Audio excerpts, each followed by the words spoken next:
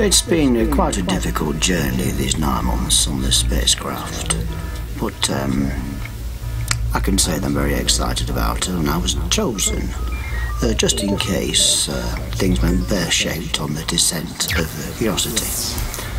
Anyway, I was being informed by NASA that they want me to transfer myself now into the cap, whereby I will be probably releasing the parachute, and then eventually I will be cutting the cables myself. So there's no chance that the computers are going to take over or whatever, because it's too dangerous. We might just lose the mission.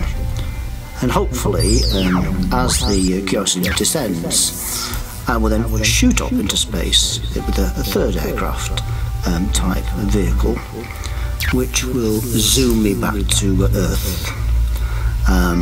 It's pretty promising actually, and I'm hoping tomorrow will be a very successful day for NASA. Over and out. Wish me luck.